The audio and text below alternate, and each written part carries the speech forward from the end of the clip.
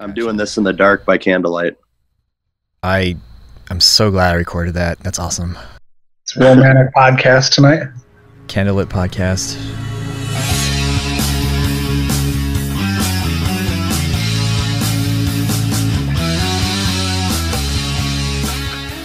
Hello everyone, welcome to another episode of the Dodgeball Podcast. In this episode, we will be recapping the events of the Elite North Region Round 3 tournament that took place the weekend of June 30th. Here to help me do that once again is Eric Stone. And new to the panel will be Tony Stumpo and Kim Wilke. Guys, thank you so much for joining me. And as I feel like I'm doing this all the time, but sorry I couldn't get to it sooner. But let's just go ahead and dive right in and see what you guys can remember. We'll begin with you, Eric. If you can go ahead and just bust out with an introduction. Your name, team you play for, number, all that good stuff. Sure. Thanks for having me. Eric Stone, Captain, TC Boosh. Nice. And Tony? Tony Stumpo, Grand Rapids Kraken. And apparently, like, the only Team USA that people will recognize. As we were The real Team USA. The people's team. The people's team. That's awesome. And Kim? Hi, I'm Kim, and I'm actually from the East Coast. I'm the captain of Precision. Alrighty, well, I kind of just want to dive right in, and we can start with you, Eric, and that is, what were the main differences that you noticed from round 2 to round 3? Sure. Well, this was the first time, I think this was the first time we've ever played at Grand Valley State University. Yep. So North usually has a round in Grand Rapids every year. But this was the first time actually playing at Grand Valley State University, which is Dynasty's backyard basically, and where a lot of those guys won all their NCDA championships in the past. So they got maybe some kind of home field advantage, you think, or at least maybe psychologically being there, or do you think that impacted anything? I would think so. That's kind of how we saw it going in. You know, like we're going onto their home court, so to speak. Gotcha. And so we actually tried to record this a couple days ago, and unfortunately weren't able to. And Rebecca had mentioned was there a leak that was taking place? Did that impact the tournament at all, or do you kind of want to go into that a little bit, if that's worth mentioning? Sure. Yeah. So we had air conditioning going. The air conditioning was going really well. But it was so hot outside. There was just so much moisture and condensation that was just dripping from all the pipes. And so you'd get these puddles kind of throughout the gym. Luckily they weren't on the courts at all. They did have to move a few courts around. I think one of the women's courts got pretty wet on one side, so they had to kind of move that a little bit. But yeah, we were kind of all jumping over puddles all over the gym all day. No one got hurt from that? No accidental slips or falls? I saw a couple tumbles. Maybe you guys saw some falls or injuries. I didn't see any injuries or hear about any injuries, but I know during one match against Final Justice, their ball shagger took a really wicked spill when she was running for a ball. Yikes. Well, nothing I almost want to say fatal, but nothing substantial, no broken limbs, or, the guy walked away from that, I hope. Yeah, nobody died. Oh, that's good. That's kind of what I'm going at, but good. Well, glad no one died.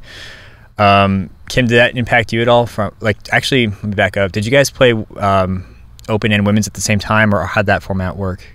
Yeah, we played women's division and open at the same time, and the leak heavily impacted the women's division. It got to you guys. Yeah, gotcha. We were playing on one court since it was just 3 teams, and pretty much once or twice a game, we had to stop the game and just get on our hands and knees and wipe off one half of the court.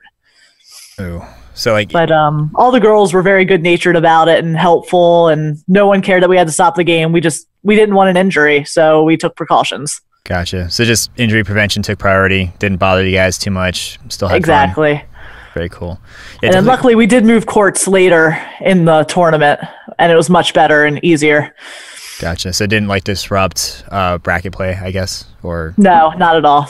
Very cool.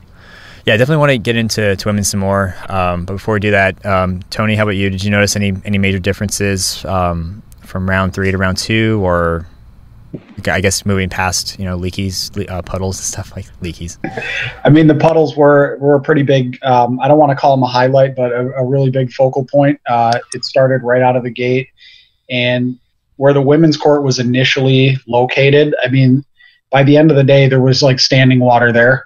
I mean, a guy had to come through the Zamboni again. We moved court 5 around. If you watch the Pinch Championship, you can see that in between every point, like guys are on their hands and knees scrubbing the court. So from a dodgeball standpoint, I thought, everything went really well, and most of the teams were at full strength, and they were just trying to finish strong.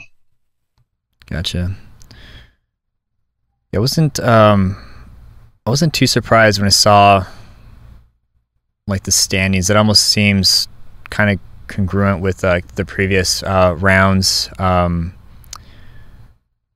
would it be fair to say like the teams have they found the rhythm at this point? Pretty much there weren't any major upsets that you noticed or can speak to?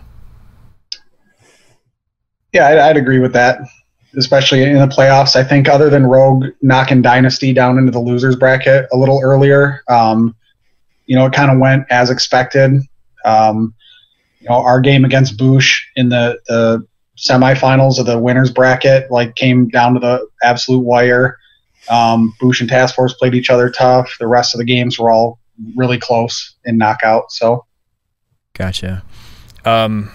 Did Task Force do better this round? Let me see if I can pull up the bracket real quick. They did do better than round 2 because the top 2 teams are the same. Kraken was 3rd at round 2, and I believe Task Force was maybe 5th at round 2. So they got back up into the top 3 and in the money. Did they just seem more fierce as opposed to round 2 that you can recall? It was unfortunate. This is the first time at an elite tournament since I started playing that I did not get to play them in any division.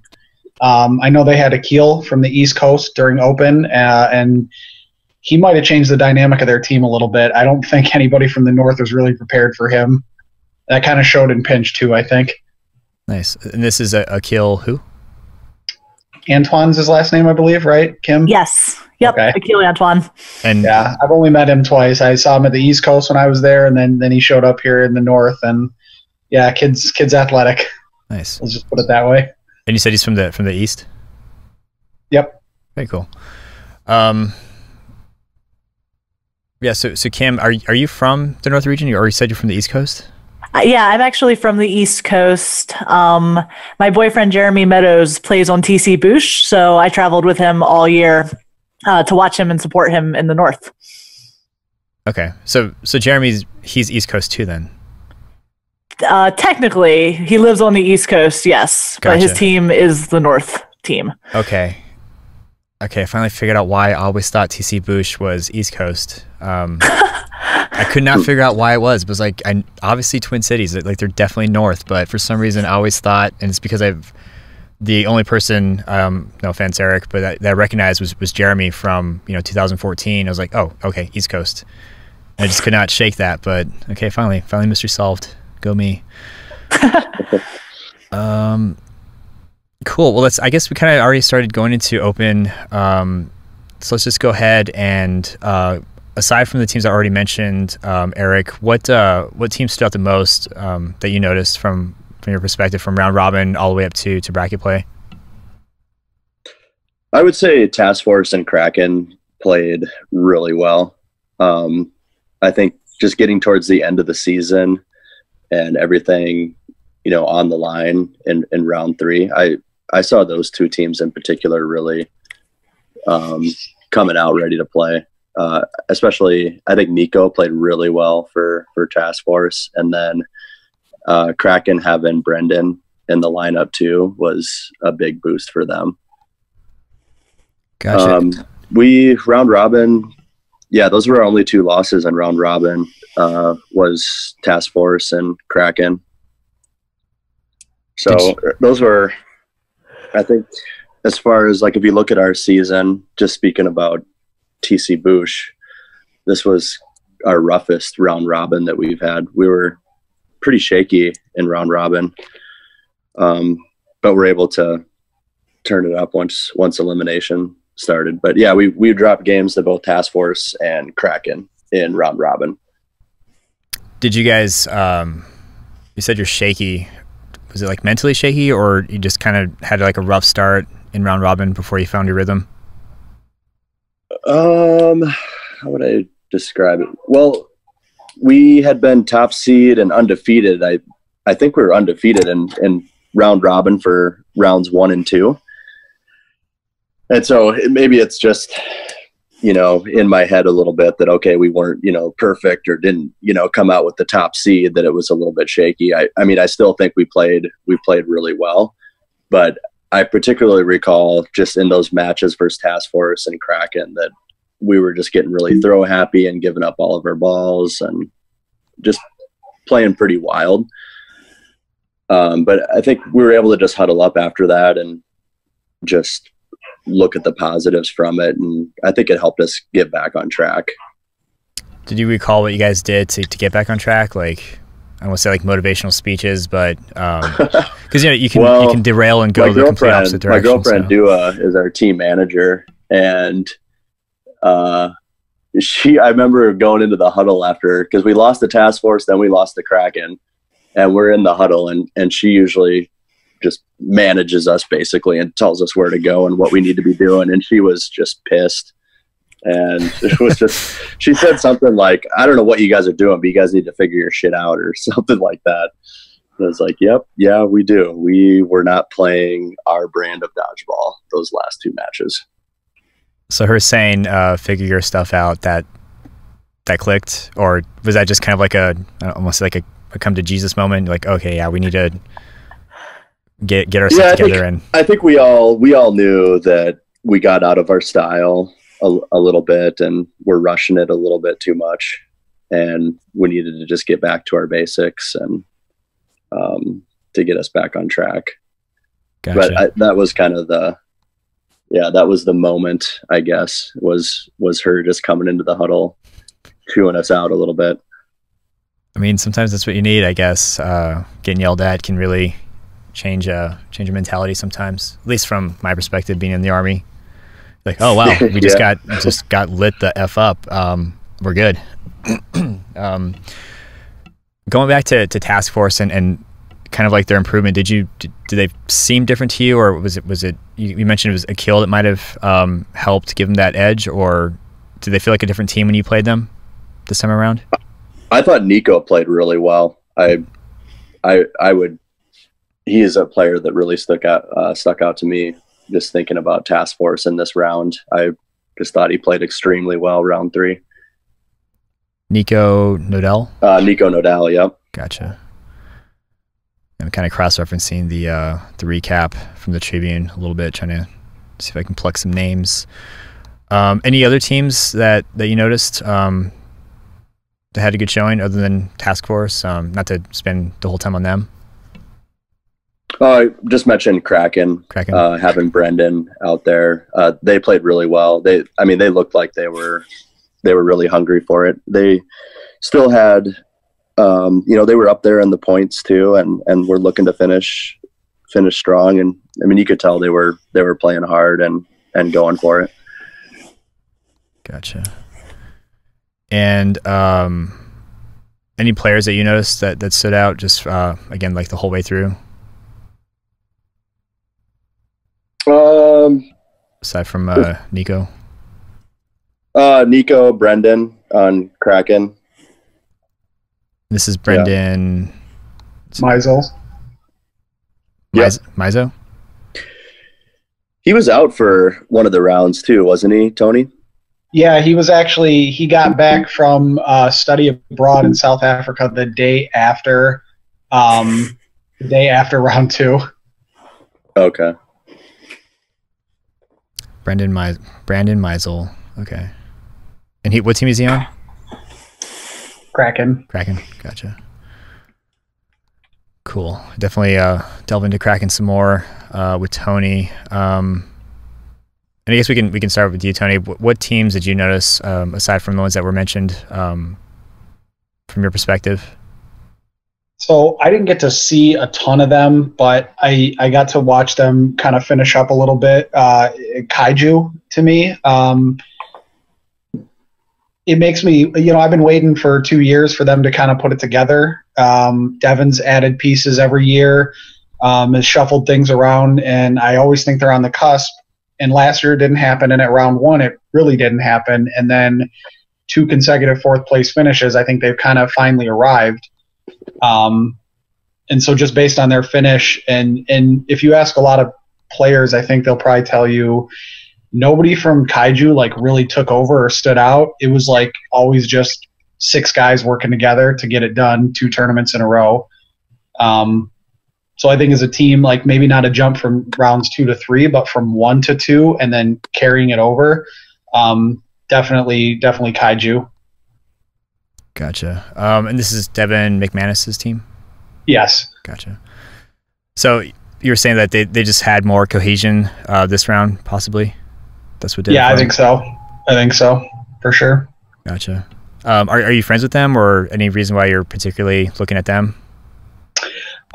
Yeah, I'm friends with those guys. I did play with them in Vegas a couple years ago, back when they were still the core was still super best friends.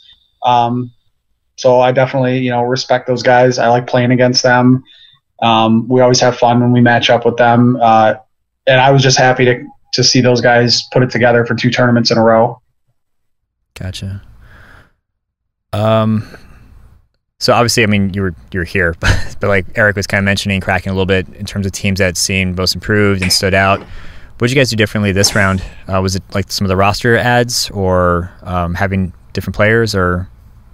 I think, this was the first tournament that we had all 7 players that we wanted to begin and end the season with. This was our full, complete roster. And we kind of had a different structure this year than we've had in years past. And, we brought in Jake Devine, who I tried to be low key in some of my preseason stuff with him, not to give away our secret, but I expected him to be a Rookie of the Year candidate, and he got injured at round 1 and then again at round 2, and he finally made it through a full tournament healthy. So this was our full team, and this is what we envisioned it being. And I think we just kind of found a team structure, like everybody has their role, and we know what that is now. We found a structure that works for us and a pace that works for us, and it showed in round robin. And I mean, the ultimate finish, I thought we deserved a little better than what we got, but we ran up against Boosh and then Dynasty back to back, and I mean we were a play away in both of those games, and so we were right there all tournament. Gotcha. So it wasn't like you guys got shut down. It was, you had a pretty good run against obviously the top 2 teams, so you found your rhythm. Yep. And will you have, not to jinx you, but will you have your full team for nationals? Yes. Yep. We're all planning on being there, so hopefully we're gonna make some noise. Awesome. And forgive me if I don't know any better, were you guys mostly like a pinch team? Yeah, Kraken has always been I'd rather not talk about pinch this time. If you look at the pinch bracket, but yeah, Kraken's always been known as a pinch team as well, even going back to the Bear Jordan days. Bear Jordan, gotcha. I've heard that before. The core of Kraken is Bear Jordan, is like the core of Bear Jordan. So going back even to 2013, always been a pinch team as well. Gotcha. So it was the transition from pinch to I guess non-pinch 8.5. Was that difficult for you guys, or did you guys kind of just pick it up now? So I didn't join Kraken until 2016. They adopted pretty well right away. It took me, I'll say just personally, my learning curve. Like I learned how to pinch a ball and throw that effectively well before open. It took me a few years to get that. But Kraken, Bear Jordan, they've always been a contender. It wasn't until 2016 that we really broke through and won a couple of medals and got one in open. So gotcha. And Kim, real quick, before I move on to like unmentioned MVPs. Were you able to watch any of Open at all, or was women's taking place the entire time?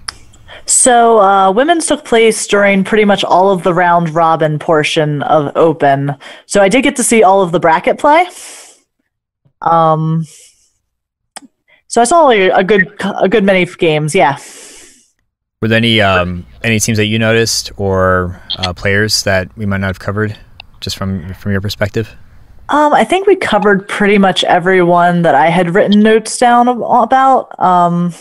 Mentioning Akil Antoine coming from the East and playing with Task Force, and I think that tripped up a lot of people because it kind of changed Task Force's game.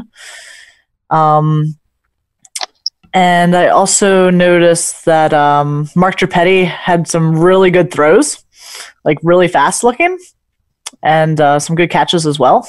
But other than that, didn't see a whole lot except Boosh games. Gotcha. A little biased maybe with just Boosh. a little, just a little. For sure. Something came up here that I wanted to ask about. I might have to look at it again, but I finally got to watch Eric's 5v1 against Dynasty. Good God, man! What happened there? Oh man, that was a pretty big moment. I felt pretty good about that. Did you? Man, I don't know where to start with. I remember. I remember when I was the last one in, and I remember working on that left side, and they just had one ball. I was able to make a good dodge, and I, had, I think, 5 balls, and they just had one. And that was pretty much the start of it, where I was able to, they let me get some space and kind of get up to the line and get a throw. And then I was able, I think, to get Trevor out right away. I kind of faked like I was throwing at Bailey, who was right in front of me. And then I just kind of looked at, over towards the middle where Trevor was. And that was the start of it. Were you just gassed after that, or was that just like another day for you? Or, I mean, cause that was, I was pretty gassed. Yeah. I wasn't, I mean, the elite court is so small, and I'm used to playing on a pretty big court, playing foam. So a 60-foot court. So I'm used to kind of going back and forth a little bit, longer distance. But no, I was definitely pretty gassed after that, and wanted to take a rest, but needed to stay in. So stayed in. Gotcha. Yeah, I was watching that. That was incredible. And then also, do you were those like normal commentators? Is that a normal thing for you guys? This can go to anybody. That was Tony on the commentary. I can't help but talk when I'm streaming. Like I do a bunch of commentary for NCDA stuff too. I couldn't help. I didn't want the viewers to be bored. I mean, the action was good enough. I just wanted them to know a little bit more of what was going on. Yeah, no, that was giving away misinformation left and right. That was great. And so I wanted to ask, because I remember, like, I've been familiar with NCDA since like 2005 or 6, and one of the things that impressed me the absolute most was that you guys have commentators for these games that will take quite some time, and they'll even show up on Fox Sports Network and whatnot. So you said that you've commentated in the past. Are you part of that team then, or? Nothing like official. It's usually Kevin Bailey tries to do a lot of different production things. I'll give him some credit. He's definitely trying to raise the production value up. Right. So like this year's MDC, there was another tournament at Michigan State. We did some commentary together. We even, got together and did a pre-show with another couple guys and did interviews. So I don't know. It's really fun. And then, when the camera was in my hand, I was like, I'm not just going to sit here and be quiet. I'm going to let the fans know what's going on. So yeah, I enjoy it. That was great. You spoiled me. Like I expect that from now on for everything. Everything should be commentated at least some point. I don't know. You just added like a new element to it. And I don't know why, but I lost it when you said Dylan taking extraordinarily long time to get out, or you said something like that, and it was just, I don't know, for some reason it was hysterical. I don't think I knew he was about to go out. Is it that, like, I was trying to make sure I wanted to watch the game, but I wanted to make sure the screen was where it needed to be. So I was watching the game on the screen while the action was like right in front of me. And he got hit or whatever, but I'm watching the screen and I couldn't tell it cleanly. And he kind of like took a few casual steps up like he was still on and then just kind of walked off. Yeah. And so I was just kind of like, oh, all right, Dylan with a really delayed out there. There we go. And it was just such a casual observation in the moment. Yeah, it was. I mean, I think. Well, I guess I can just speak for myself. Like I was thinking the same thing. It's like I thought he got hit. What's he doing? Maybe he doesn't know. And then for some reason, I just lost it with your comment. And then it was followed up with something like, and Eric doing really well. He's pushing 37 or something like that. And so he's 36 years 36. old. Like my tone, everything went up. Yeah, I got amped.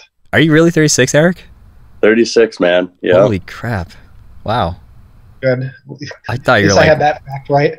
Yeah, I thought you were like mid-20s or something. That was that gives me hope. Yeah. I'll be 36 going on 27. Nice. Yeah, dodgeball keeps you young. I'll be 35 in 1 week, so I'm not too far behind you.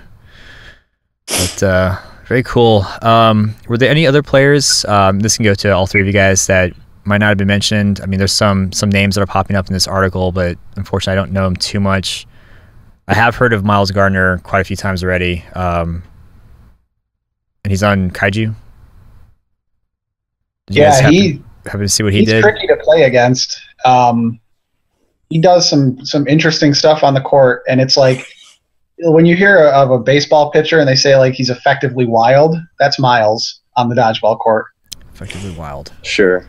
He's really tough to hit. He's a very difficult player to hit out. So is he just like, hey, one ball might be 11 feet in the air, one ball might be like straight to your shin, or you don't know where you're going to get with him? Yes. Gotcha. Very cool. You guys mentioned a kill.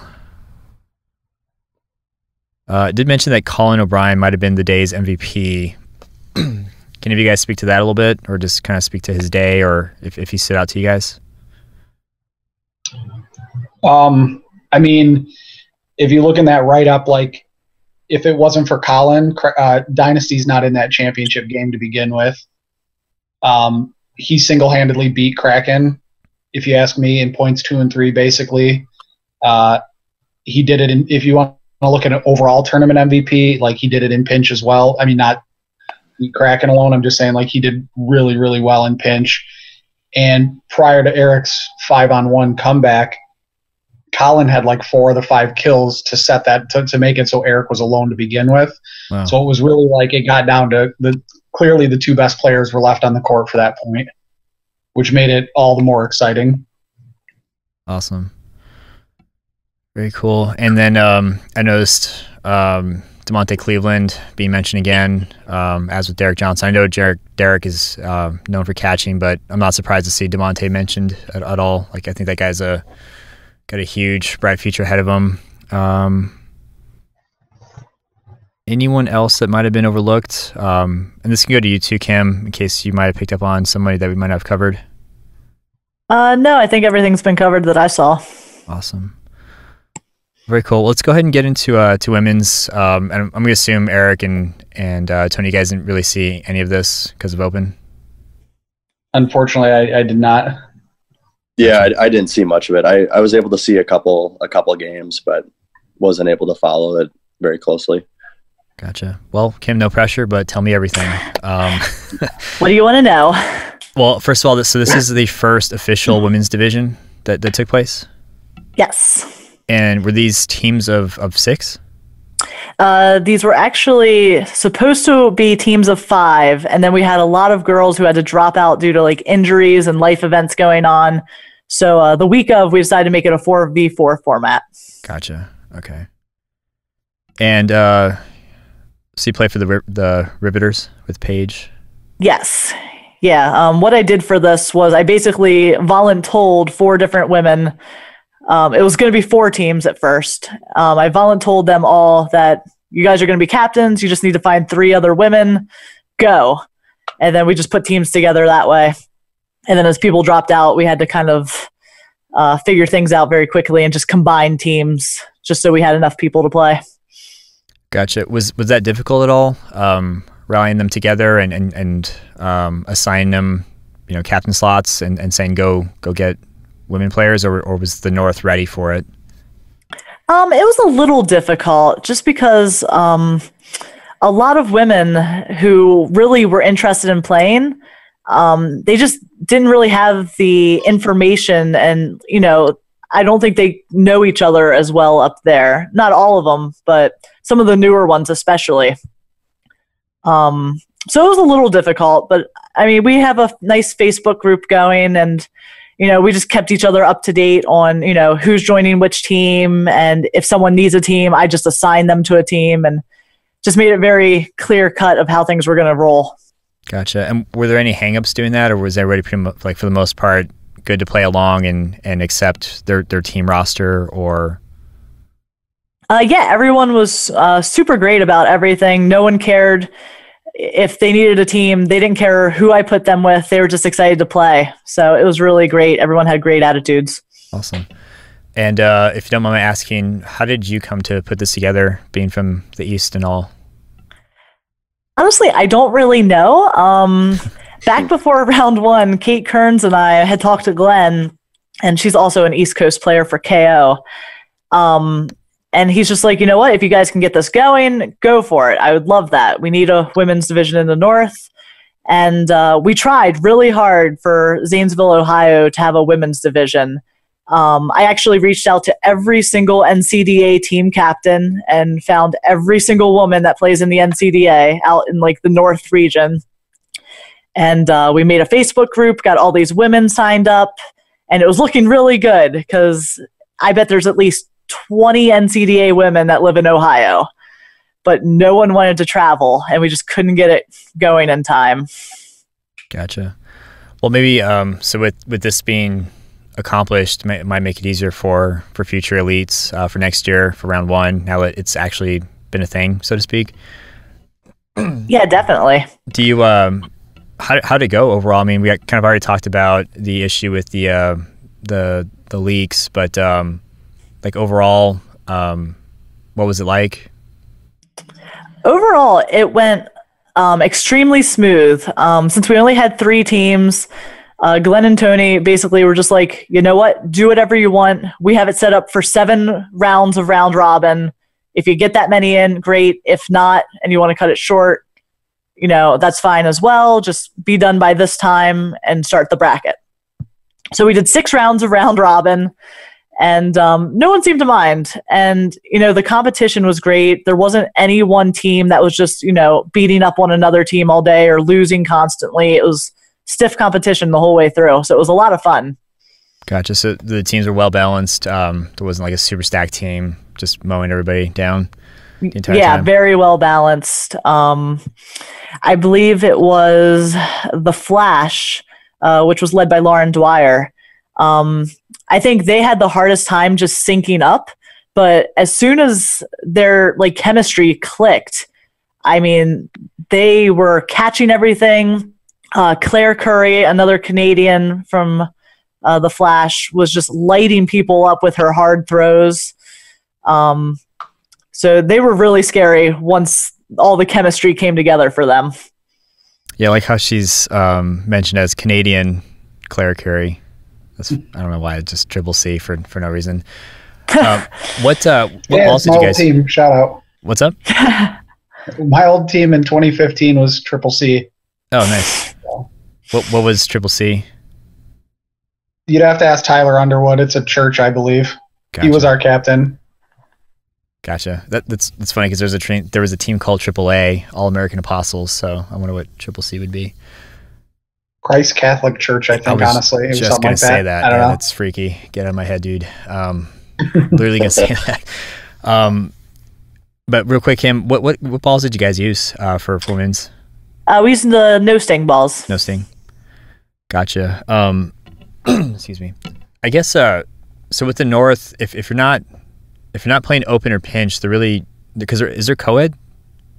No co-ed. So this is like the first I don't want to say like the first women's opportunity to play, because you have people like Rebecca that will play open and pinch as well as Paige. So do you think this will eventually spur into co-ed, or is that too soon to say? I would hope it does, but coming from the East, I know it's really difficult to play 4 divisions in a day. So what we've done in the East is we have women's and open at the same time, and then we do co-ed because we have so many co-ed teams. And this year we started adding a second day for just pinch. Gotcha. So honestly, I kind of feel like if we want to get co-ed in the North, it's going to have to be a 2-day event, kind of like we're doing. Gotcha. Very cool. Well, going back to some of the players that stood out, aside from Claire and Lauren, did you notice anybody else, or like, who else? I would say from the Riveters, Ashley Guevara. I'm hoping I'm saying her name right. She stood out big time. I would say she was the day's MVP for women's. I kept joking with her because she would be left in by herself, like in a 3-versus-1 situation numerous times, and she would just close out the game and just pick people off one by one. It was amazing to watch. And she's on Venom in the East Coast, right? Correct. Yeah, she's another East Coast girl that traveled out. Gotcha. So you played against her as Precision in previous divisions, or at least previous regions? Yep, many times. Gotcha. Was it? I don't want to say it was satisfying, but was it cool watching that happen? Like watching another fellow like East Coaster playing and doing really well, or? Oh yeah, definitely. But she does really well in the East too, so I kind of expected nothing less of her. Gotcha. She's a great player all around. Very cool. Yeah, I've said this a few times. I remember seeing her play way back in the day, like 2009, 10, when she lived in Phoenix. So she's always one of those tough females that just fearless. It was fun watching her play, and cool that she's continued. On the Tribune, there's for the Golden Girls, Sam. Gonna butcher her name. I think it's Saccaricia. Saccaricia, maybe. I'm sorry, Sam. I love you. Did you notice why she might have gotten a shout out, or? So she was playing amazing early on. It was one of her first times playing with the no sting balls, and I believe she is now a fan because she can whale those balls. Nice. And it was unfortunate because Golden Girls, I think, were undefeated in round robin up until we took a break and moved the court to a dry court. And at that time, she played a game of open and hurt her back really bad. And it was actually kind of detrimental for the Golden Girls because you could see on my score sheet, that's when they started losing games. But she is one tough lady and just kept playing all day long, both women's open and pinch, and did not complain at all. She's a trooper. Wow. So she, when you guys moved to a dry court, that's when that happened, or? Yeah, so we took like a 15, 20-minute break because, we were just flying through the round robin with only 3 teams. So during that time, she just went and played with her open team. Oh shoot, what are their names? The Has-Beens? Yeah. And she came back after a game or two and she's like, Kim, I hurt my back. I was like, oh no. But she still played. Wow. Yeah, I mean, that's kind of ironic because you'd think if you're going to do it, it's going to be with all the puddles and whatnot, but hopefully it wasn't too serious. And once again, like, the Golden Girls were in it, still winning games all day. Alicia Ellis, who traveled up from Dallas, and Stephanie Moy were pretty much just, keeping them going right along, even with a hurt player. So nice. Is Stephanie Moy also from the South? She's from the North. She's from the North. Gotcha. Yes. Were there any other South players? I meant to ask that earlier for Open 2, but I can go back to that one. But for the women's, anybody else from any other regions that came out?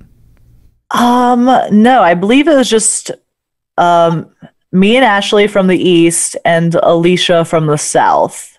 I think that was it from other regions. Gotcha.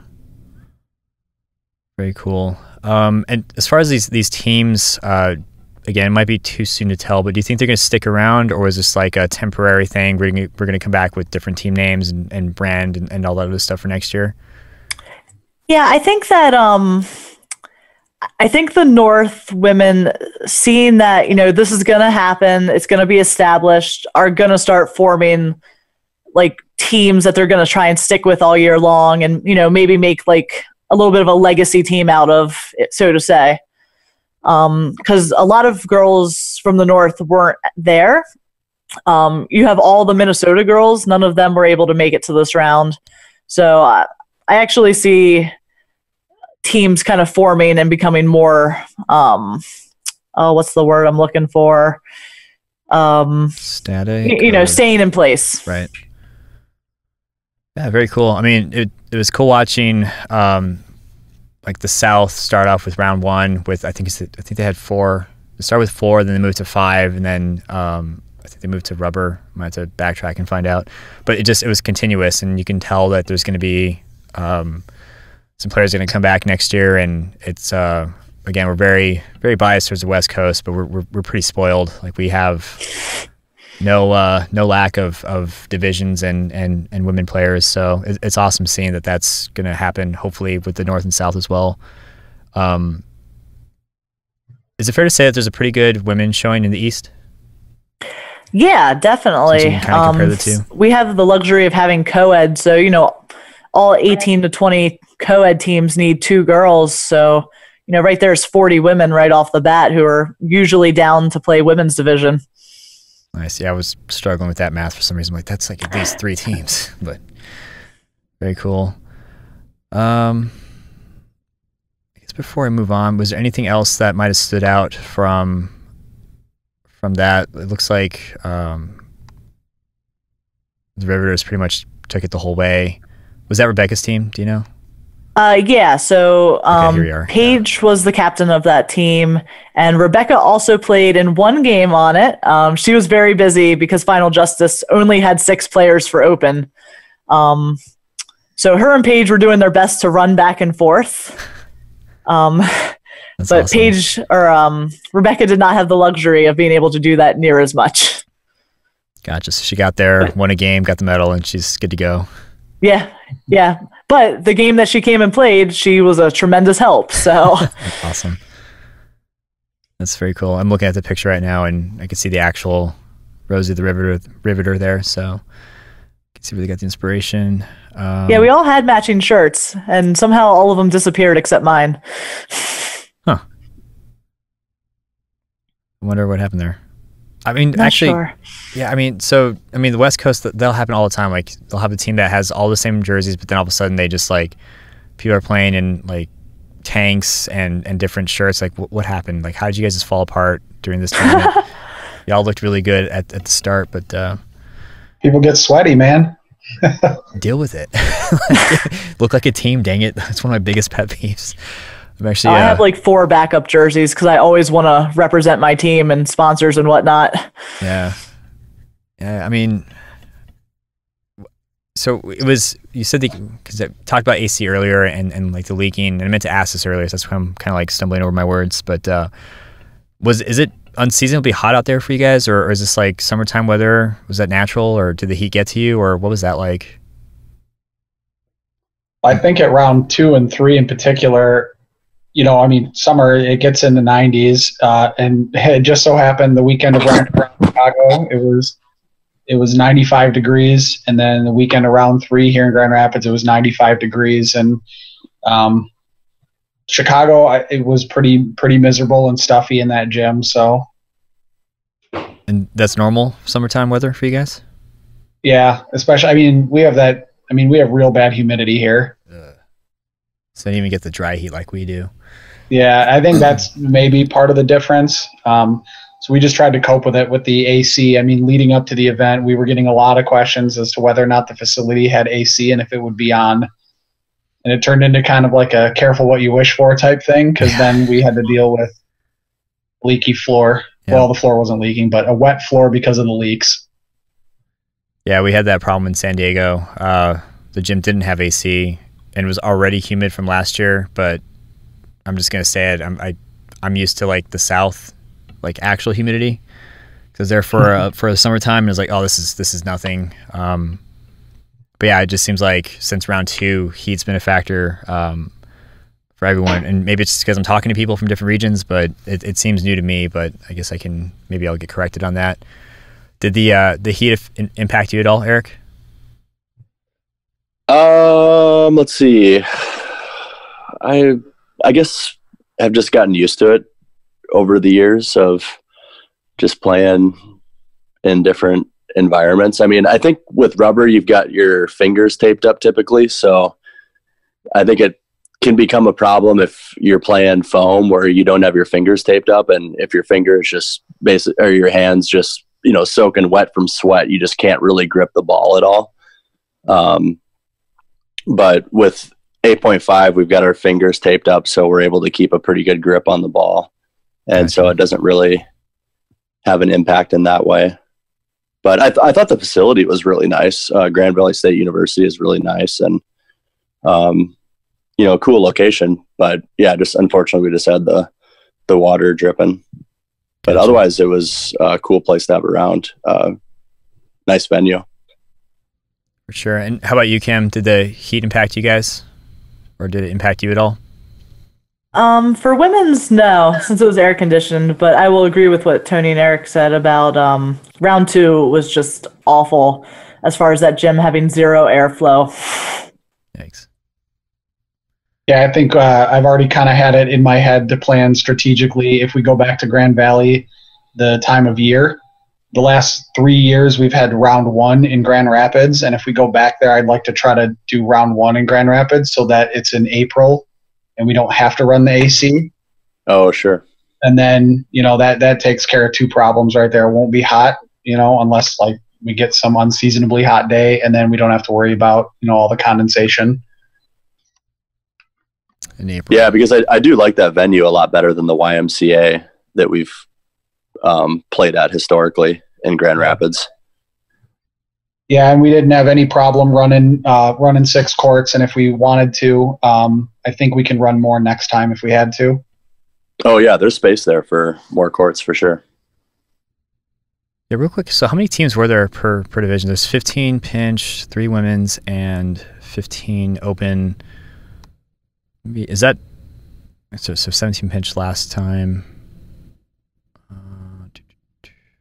Did the venue location impact teams that didn't make it?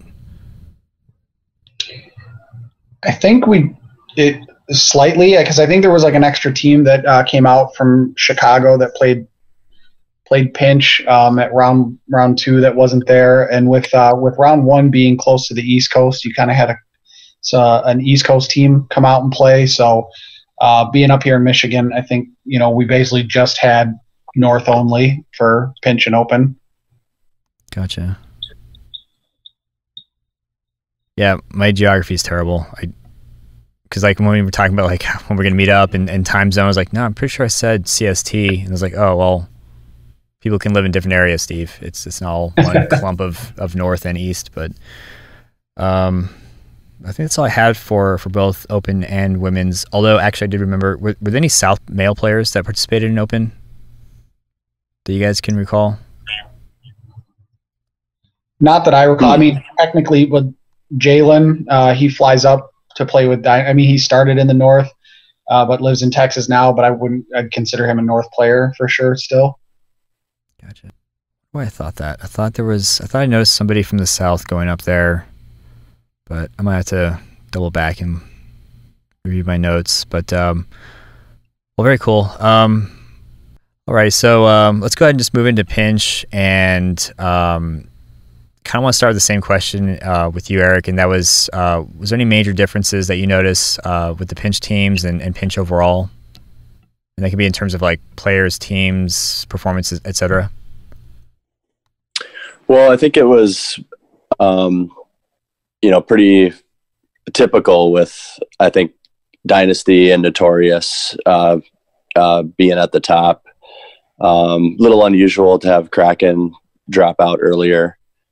And then TC Boosh, we actually finally made a pretty good run in pinch, which was surprising to us the whole time. We were actually pretty surprised we kept on winning.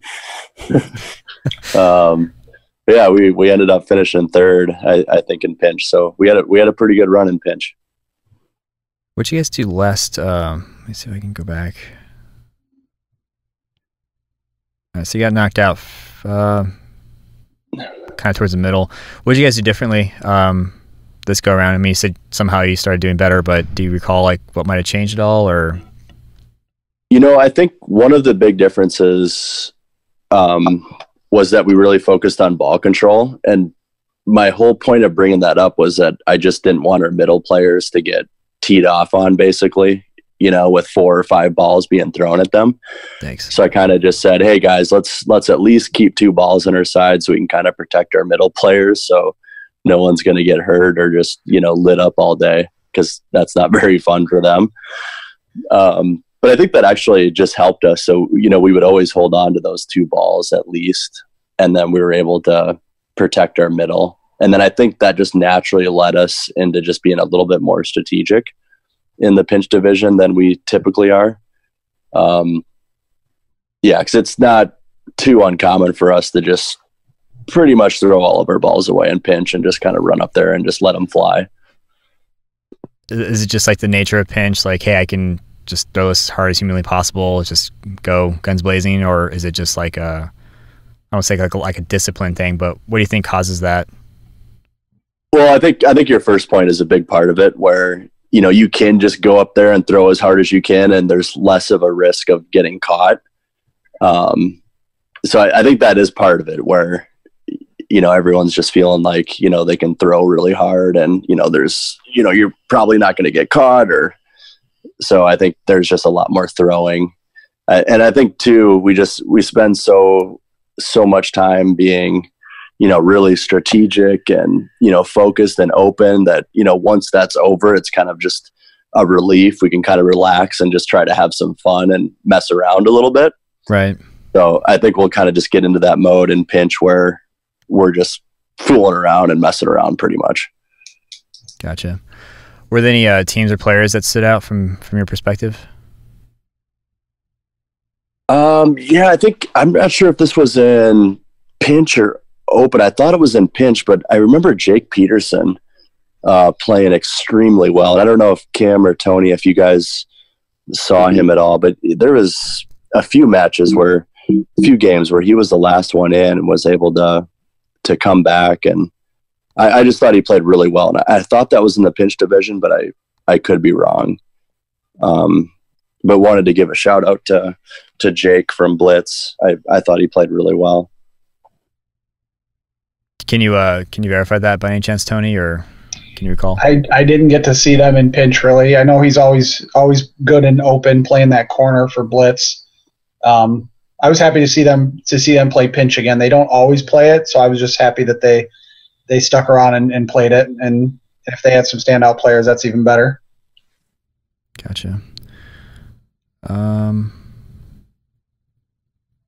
Speaking of teams that you don't normally see, or I guess playing better. So I'm reading right here. It just says Corruption, the runner-up in the Elite Pinch National Championship, finally looked a lot stronger this round after 2/3 of his season of being surprisingly MIA in pinch. Can you kind of comment to that at all, Tony?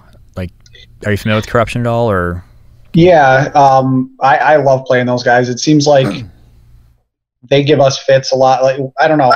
We seem evenly matched, but it's like when we beat them, it's not close. When they beat us, it's not close. So it's always funny how that works out. But they just never looked in sync this season. And they had a couple guys come and just play pinch for them at round 3, and they were kind of like pinch specialists, and they looked really good, really disciplined. There was one kid, I have no idea. I've never seen him before. I mean, other than maybe like Wes Peters at Nationals a couple years ago, I'd never seen somebody hit so many ankles. It was incredible. A blonde kid, and I'm blanking on his name right now, but he played for them. Really, really good. Gotcha. I'm trying to see, like, so it doesn't look like they went too far in the bracket, but I guess they must have done really well during round robin. I wonder if that's what the Tribunes. I believe they were 3 seed. 3 seed, okay. Gotcha. What any players that you noticed aside from that one person we can't recall? On Corruption, not in particular. I want to give a shout out to Legacy. They they threw a wrench in our plans by knocking us down in the losers bracket right out of the gate, as a 13 versus 4 upset. Adam Pfeiffer and Tom Moran had really good games against us. They made some opportune catches, and I'm pretty sure Adam got a lot of throwing kills on us. So those two players are, along with their captain Colby, give them a pretty good core. And I mean, I think that's why they started playing Elite, was for pinch in the North. So they really get amped up for that. I think they were excited with their finish. They're just trying to improve every round, and they certainly did here. Gotcha. And so you said you kind of didn't want to cover pinch, but do you want to kind of talk about like how your team fared and like what it was for you overall? Yeah, it was just, it was a disappointing overall pinch performance. I just, somehow we got the 4 seed. I'm still not 100% sure how we did that, because it just never felt like we were in sync in round robin or bracket play, and obviously our bracket performance showed that. We just ran into 2 teams who played better than us. They just straight up beat us. Final Justice, we had opportunities to beat them in that loser bracket, and they were the ultimate momentum team against us. It was like we'd be kind of in control for a second, and the minute we gave them a little bit of momentum, they just like ran with it, and we blinked and they won. And it was like, whoa, what just happened? We were in control. And their young gun, Peyton Schuster, anybody who knows NCDA dodgeball and happens to listen in will know his name already. I mean, he's a good player, and he impressed me with his catching. In the first 2 rounds, I hadn't noticed him catching that much, but I think he made like 3 or 4 catches against us in that bracket. When we had them down players, and that's kind of what I mean about that momentum. Right. Yeah, I mean, I've definitely been there. Like, 1 minute you have the upper hand, it feels like you're going to win, and then all of a sudden, somehow you look behind you and 4 of your guys are gone. You're like, wait, I thought we're gonna take this, and then you're out faster than you know it. Was it just kind of like a off day for you guys? I mean, no, I don't want to twist a knife or rub it in, but like kind of expecting more of a showing. I think it was like, I mean, I think it was just more frustrating because of how well we did early on in the day in round robin. We beat the teams that were ahead of us in round robin and open. We were feeling really good as a team. Unfortunately, couldn't close in the playoffs, but then, we're like, all right, well, pinch is our strong suit. We're angry about our finish in open. Let's go get it. And we just kind of never really got into sync. I don't know how to describe it, I guess. It just the throws weren't going our way, and when we did get a man advantage, an inopportune catch here and there really just kind of threw us out of whack. Gotcha. Well, I mean, it's not fully over. You still got nationals. I'm assuming Kraken's going to go. Oh yeah. And the good thing, one of the first things that was said in our huddle after we got eliminated was there's no momentum from this. We have 2 months until nationals. Like, this is behind us. We're still focused on trying to bring home a medal and pinch and open for that matter. But I mean, we definitely want to get some revenge and pinch. Gotcha. We're going to be hungry. That's for sure. For sure. Yeah. I mean, 2 months of training, practice. Do you guys have like any, and this can go to all 3 of you, do you guys have like any other events between now and nationals where you can kind of tune up a little bit, be it pinch, open, no sting? I think Eric's got a pretty big one coming up. Well, we got UDC coming up. Otherwise, we practice every Thursday night. We have an 8.5 practice. That's kind of pretty consistent for us. Gotcha. Yeah, in Grand Rapids, we do Monday night open gyms, and that's been pretty good. And that's we get about half of Kraken and half of Dynasty there playing at that one. So us 2 teams practice together quite a bit, and then a handful of GV players who have played for various teams. Gotcha. So you got no shortage of good talent to play against and continue to sharpen and hone your skills in preparation for nationals. Yeah, all these kids, man, they're all so good.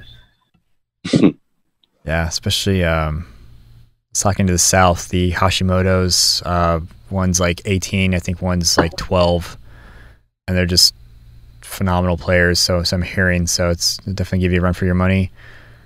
But as Eric said, got to stay young.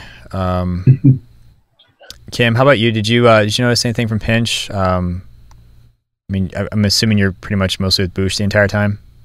I was, but there was one thing I did notice. Boosh was waiting to go on a court to play, and I happened to look over a couple courts and saw it was Rogue playing Dynasty, I believe it was. And Akil Antoine was the only one left for Rogue against like 5 or 6 Dynasty guys. And I was just like, oh, that's cool. That'll end soon. So I turned around. I kid you not, I looked back 10 minutes later, and that point was still going on, and Akil was just picking people off one by one slowly. Nice. And, he'd have 5 balls thrown at him from every Dynasty player, and, he'd do his little matrix maneuver in the air to block 1 or 2 of them and somehow, like, put his feet behind him and miraculously miss all the balls.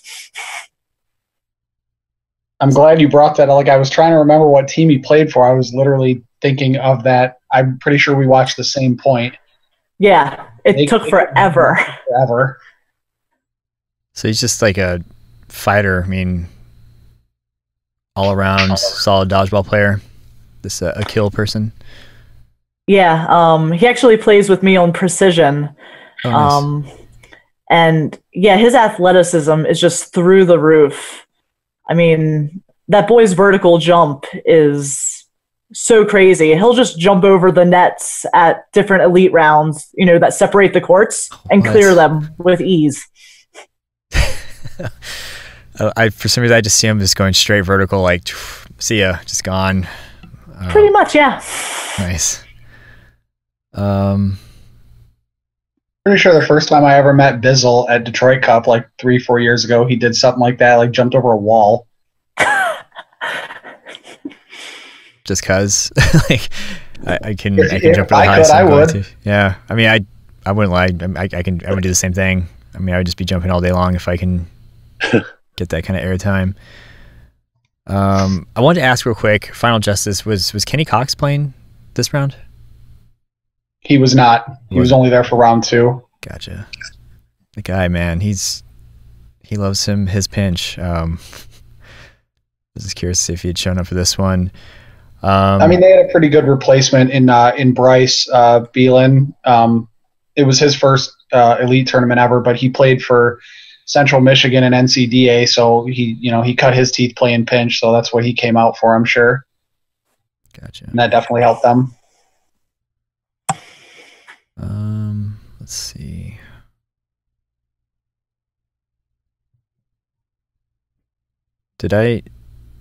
Was there another 5v1 with Cody Foley, Eric? Yeah, Cody had one against Dynasty in pinch. Oh man. So with you guys in 5v1s against Dynasty, both divisions now? Yeah. Cody had one in pinch, and then I had the one in open. Do you remember both pretty big spots too? I mean, mine was in the final, and his was in the 3rd place match. Do you remember that at all? Like, because I don't know if that one's floating around. If there's like a video of that, but do you recall what happened? There is video of it. You kind of have to dig through one of the streams though. It's bookmarked out there somewhere. I saw it bookmarked. Sorry. Yeah, go ahead. I was just going to say, Dynasty usually posts their games within probably a month of each round, so I'm sure it'll be out there at some point. I think I was line reffing for it, and I didn't get to see all of it, but I definitely remember it. Yeah, I remember it came down to him and Bailey, Cody and Kevin going 1-on-1. Who was the individual on Dynasty that took you guys out to begin with? I forgot, you guys mentioned him earlier. He was like responsible for almost taking all of you guys out and brought you to the 1v5 in the first place. Colin. Was he responsible Colin for O'Brien? Did he do it again with Cody, like making him last, or do you remember that at all, Tony, or how that got set up and how it happened? I honestly don't remember the sequence of plays that got it down to Cody. I just remember Cody made himself an extremely hard target. Like they were having a real hard time putting him away, and he just kind of waited and got a kill, then would get a kill, get another kill, and just stayed patient and slowed the game down. Man, that's crazy. I would not want to be the only person against Dynasty in pinch. No thanks. Hard pass on that one. In my experience, when that happens, you just try to make one really good highlight reel throw, and then it's worth it. Yeah, just go down in a blaze of glory. That was me at round 2. That's funny. So I'm assuming there's a video of that somewhere then. Oh yeah, I gotta see this now. Very cool. I think that's all I had really. Just kind of want to go through the rounds real quick.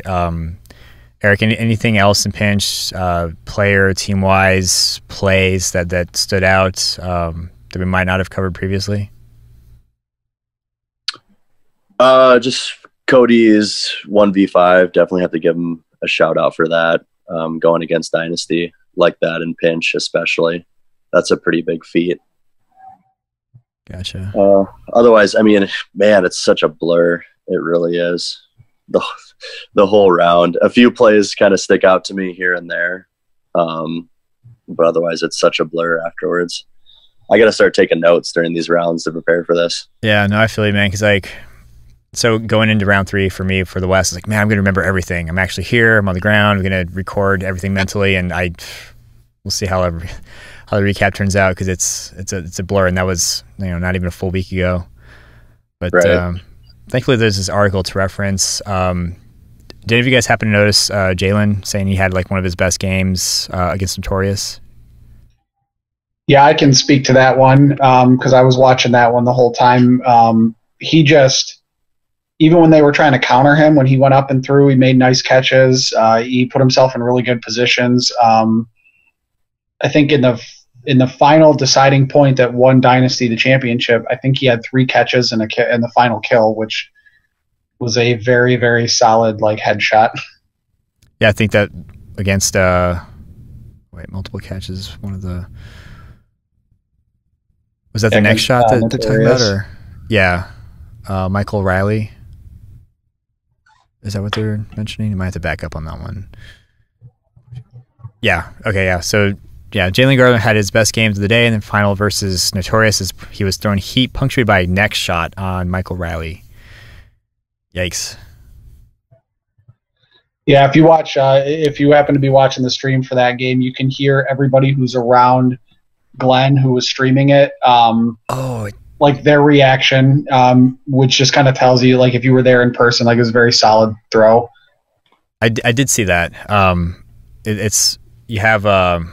I guess Michael on the right, and in comes Jalen, and it's just I don't even think he got a chance to put his hands up. He just gets blasted.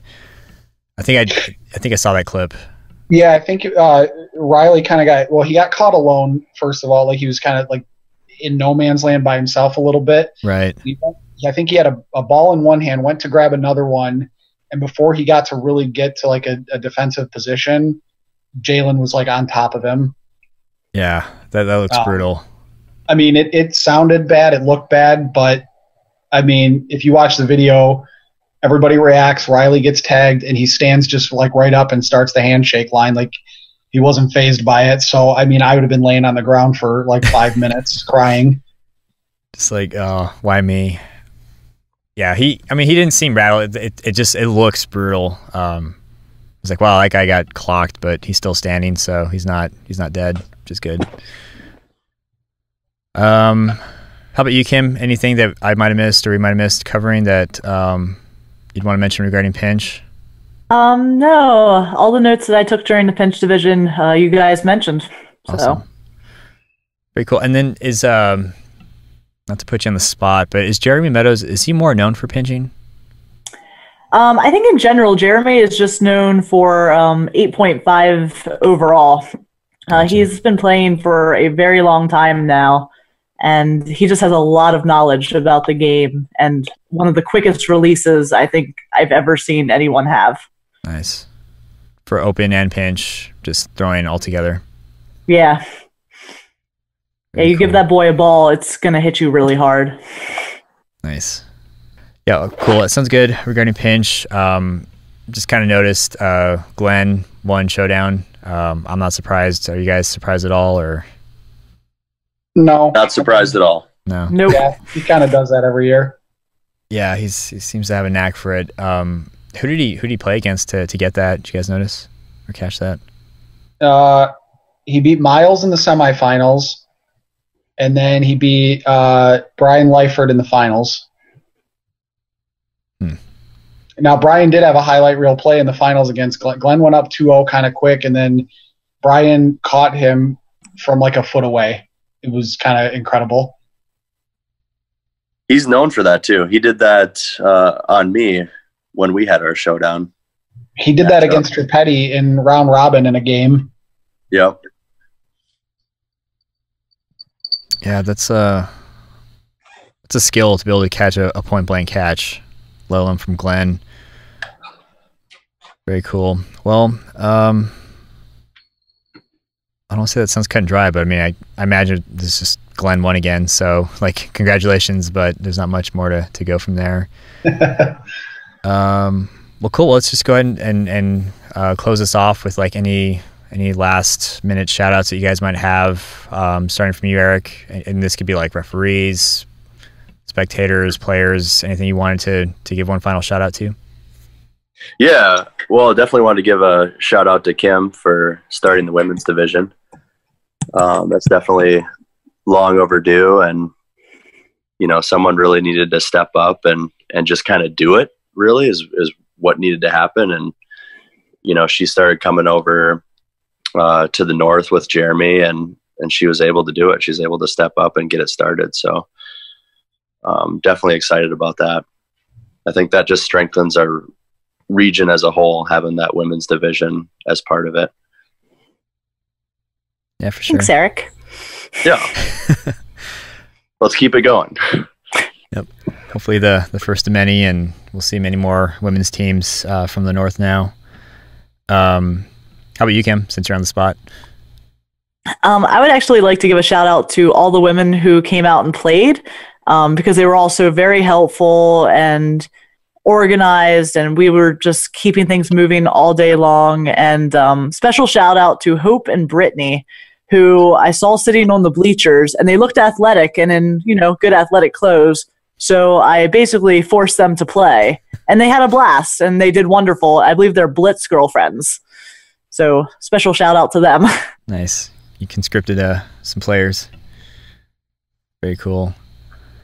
And how about you, Tony? Any shout outs? Yeah, I might have a few more, but I'll first echo the thoughts about the women's division. And I just hope that we start to actually build the women in the north, get them coming out.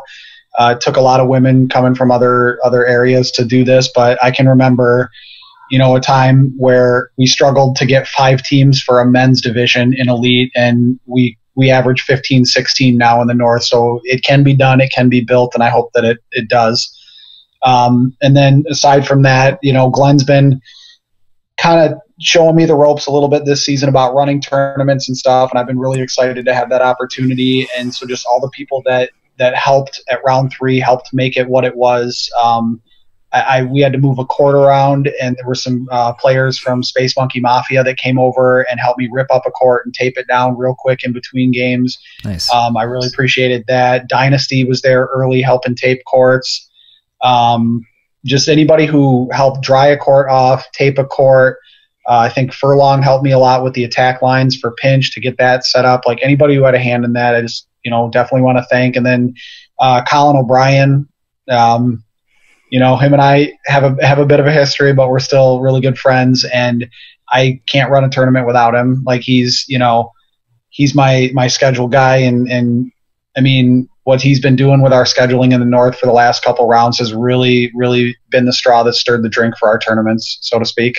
So I definitely appreciate his work on that. Awesome. I've never heard that expression before. The straw that stirred the drink. It's pretty cool. Might borrow that. It's not a Tony Stumpo original, I can promise you. I'll still credit to you until my dying day, like, yeah, Tony Stumpo came up with that. Very cool. And you mentioned, so I guess you kind of alluded, so you might be taking over for the North, at least in terms of like running elite tournaments in the future. Is that kind of like the process or the transition? Yeah, I think so. We're definitely, you know, I've been having talks with Mark and Glenn about that, and just trying to, you know, I've always tried to help out as much as I can. I enjoy it. And so, you know, I hope we can keep working together going forward. Very cool. Awesome. All right, guys. Well, shout out to you guys for hopping on.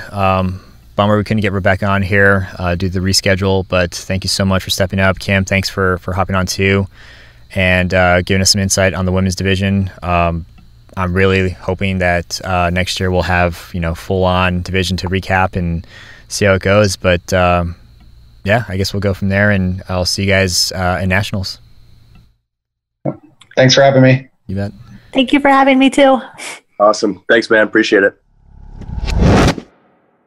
So that was a recap of the North Round 3 region tournament that took place quite some time ago. Again, sorry for the delay. Definitely had some life happen, but happy to do it all the same. And thank you so much to Eric Stone, Kim Wilke, and Tony Stumpo for hopping on and helping me do so, even though it's a couple weeks after the fact. Definitely did not want to leave any region behind, any event behind, and happy to cover it as best as I can. And so thank you guys again.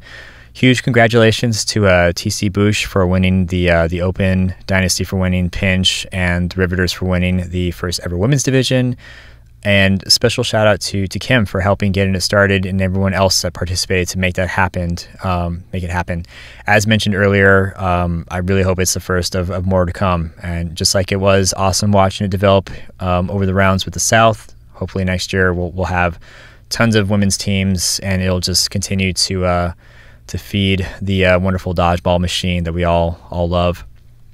We didn't get to cover it during the recap, but just wanted to mention the MVPs of the day, and that was Colin O'Brien from Dynasty, Eric Stone from Boosh, Jalen Gardner from Dynasty, Cody Foley from Boosh, Mark Trippetti from Kraken, and Austin Bredge from Notorious. Austin, I'm so sorry if I butchered your name. And the honorable mentions, Peyton Schuster from Final Justice, Glenn Spacer from Task Force. Congratulations on winning Showdown. It's no surprise you took it, so sorry if the coverage wasn't that great, but best of luck to you with the Final Four. And last but not least, on the honorable mentions, Kelvin Koster from Kraken. Guys, thank you so much for listening. As always, please send your feedback. These recaps have been fun to do, but I really want to make sure that we're trying to cover as much of it as we can. So if there's a format you would like to see, questions you'd like to ask, my hope is just to improve along the way. So happy to do so with your feedback. That all being said, have a great rest of your week and weekend, depending on whenever this drops, and we'll catch you next time.